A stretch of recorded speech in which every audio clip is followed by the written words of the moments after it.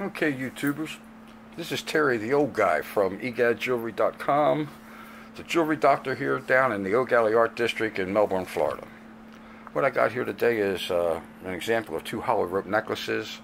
Both of these necklaces are broken. I recently did a video online of repairing a hollow rope necklace. We got so many reviews, we thought we'd come back and do it again because there were some questions that evidently I forgot to answer. The first one's 8 millimeters wide, 34 inches long. It's broken. It's 10 karat yellow gold, 27.6 grams. The other chain's only a 4 millimeter wide, 21.5 inches long, and it's also broken. And again, it's 10 karat yellow gold, 6.6 grams. In my experience, when it deals with hollow ropes, it seems that the 10 carats seem to break a lot easier than the 14 karat. Even though when they sell it to you, they'll tell you it's a harder metal, and that harder metal's going to hold up longer.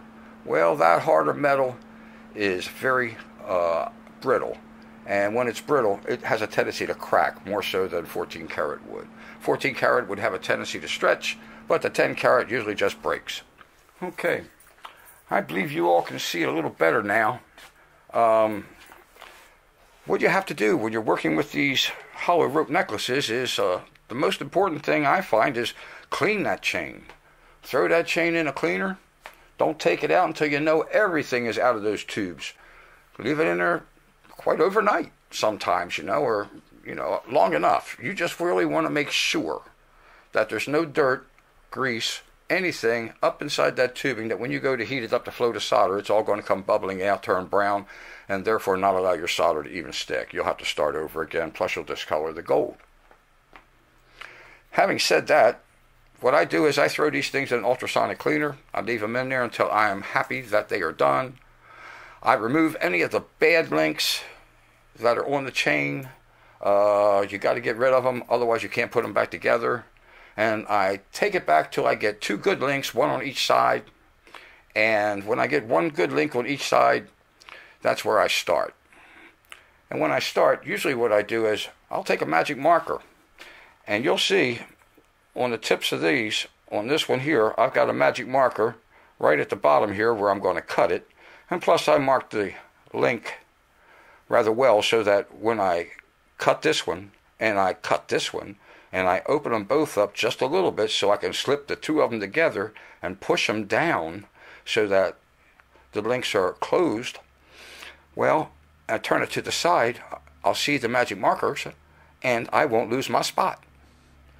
And believe me, if you drop one of these chains on the floor, on the ground, when you've just put it back together and you don't have any marks on that chain, it could take you quite a bit of time trying to find out where it was you cut the two links apart and where it was you put the two links back together. Okay. Once you have these links cut, what you're going to do is you're going to put the two links together. Now, to cut these links, I use one of two things. I'll use a regular set of cutters, which I'll bring in, regular set of cutters, and sometimes I'll just use a scalpel. I'll take the scalpel, I'll come down on that link, and I'll just wiggle and push down until I go all the way through. And this makes a nice clean cut. I'm already through. And on this one, and I want to be right in the middle. Give it a little wiggle. You can feel it go through. So these two links are cut now. What I'm going to do is I'm going to open them up. And when I open them up, I'm going to interlink them. And when I put them back together, the only way you're going to be able to tell the spot that I put them back together in is because of the magic markers. Okay, now, as you can see, I have put this chain together. And what I did was I marked those two links with with a blue magic marker so that it would stand out a little more than that little black tip that I had on there. But the chain's together and everything is matched up. Let's see if we can keep it in focus. So Now the question is, where do I solder it? And the place that I solder it is right there. Can you see it? Right there. Get that chain together, just like that. Make sure you push the links a little bit closer to what I have them here now, but I left them a little bit open just so you could see a little bit better. But that's how it looks. And when you go to solder, there is a certain procedure I like to use, and I'm going to run through it really quick.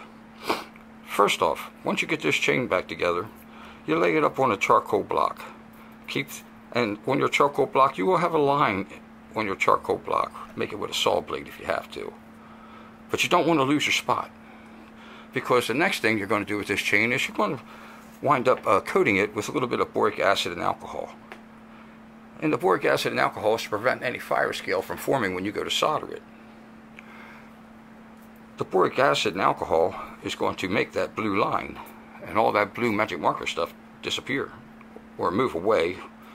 But if you have it up on top of your charcoal block and you have it on top of your line, you'll be able to see the spot where you got to solder it. Now, sometimes these chains won't lay right when you go to solder them. And what I like to do is, if I have a chain that I need to like twist this way and twist that way so that the piece just lines up, you don't want to be open. You can't solder if it's like that. So what I'll do is, I'll tighten this side up, I'll lay a tweezer on it, I'll tighten this side up, I'll lay a tweezer on it, and next thing you know, right there, that's my spot. That's where I'm going to solder it.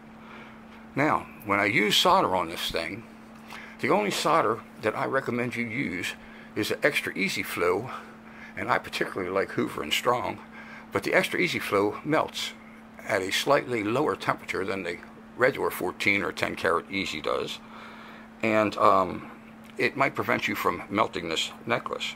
And the flame you want to use on it is nothing that's going to be a strong flame, like a piercing flame, because that'll just melt right through this tubing. So what I like to use on it is like a wider flame, a broader flame, and I will use smaller pieces of solder than normal on a solid rope, because I want that solder to melt rather easily, and if you put a big piece up on there, it's liable to not melt before that chain melts. So, boric acid and alcohol. Have your chain on your mark. Burn off the alcohol.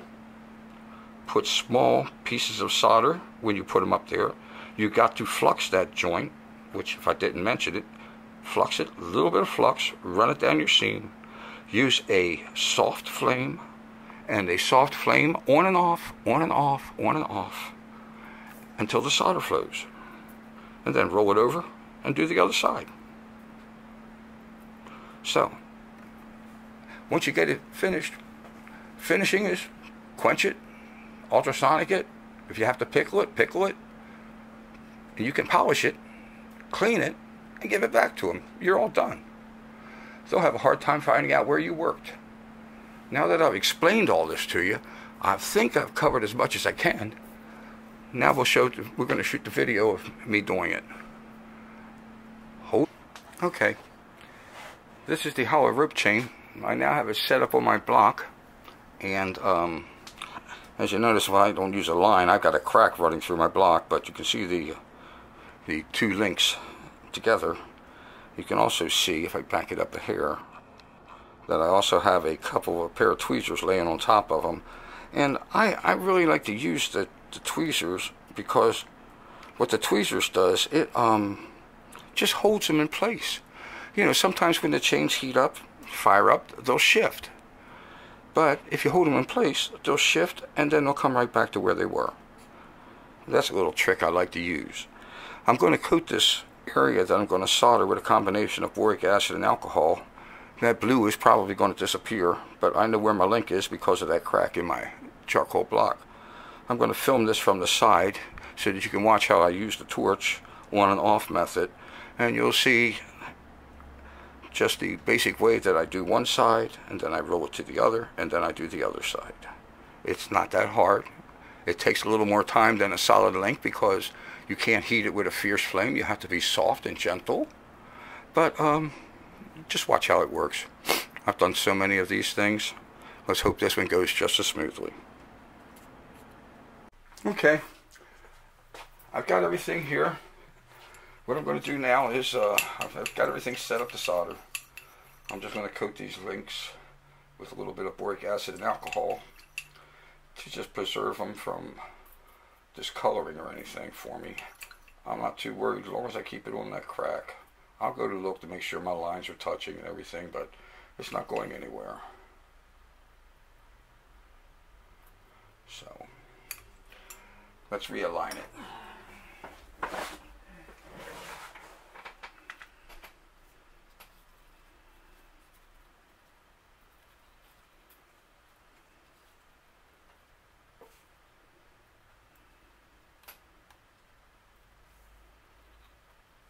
And let's set it on fire. Hopefully that boric acid will powder up. And it did. Now, I'll take a couple pieces of this small solder. Lay one there, right in the crease. I got another one, small one, I'm going to put right there. And then I have one more little one. And these are just little pieces of solder. I like using the little pieces because they seem to flow a lot better. Alright. Now the trick is to heat it up slow enough that the solders don't bounce off. Let's get this flame a little bit softer. That's soft enough. I like to keep my hands on the chain in case it moves. I can always shift it back. See, the solder's already balling up. That's a good sign. Look at that. The solder's already flowing. Let's get all of it to go. I want a good seam up here. Yeah. That puppy is done. Now let's flip it over and do the other side.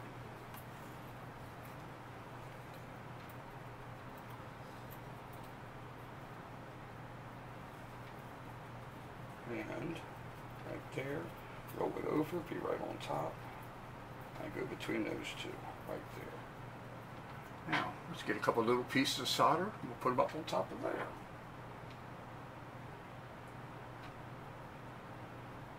The other side's already soldered, so I really don't worry about too much shifting and movements. And one piece there.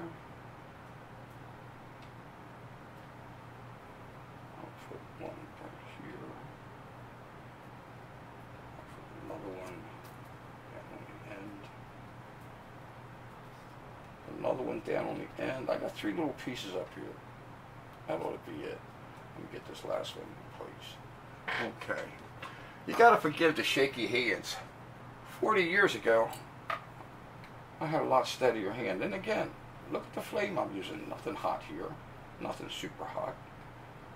I'm not going to melt those links. I better not. Customers don't want that. Watch the solder flow. Watch the solder flow. There we go. Now let's get it to run down the sides. There we go. As you can see, it's done. I'll quench it. And I'm going to come back and show you the seams that I made. And you can tell what I've done.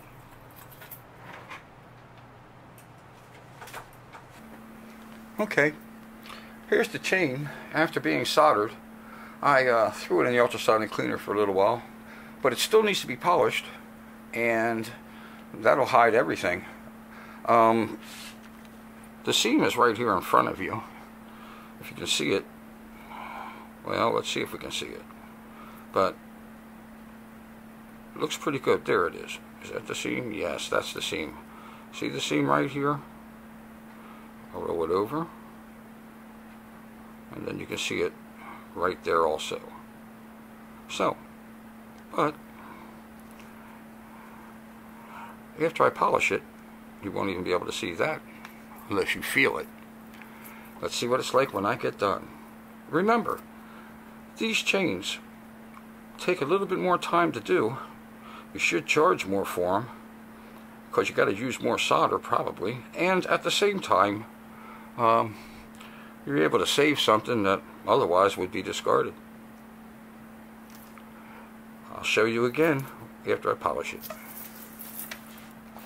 Okay, YouTubers, this is Terry, the old guy at EGAD Jewelry, home of the Jewelry Doctor and Pawn. I'm all done. I took the chain after I soldered it and I showed it to you. I threw it into the ultrasonic cleaner, and because I used the alcohol and boric acid, I didn't even have to pickle it. There was no fire scale or anything there that I had to drastically take off, and everything polished up with a little bit of bobbing compound and rouge, and of course I used bristle brushes. But if I had brought it out of the cleaner, and I would have seen something that I had to go back and repair on, you know, these hollow rope necklaces and a lot of the hollow jewelry, sometimes it takes a while for it to dry out before you can work on it.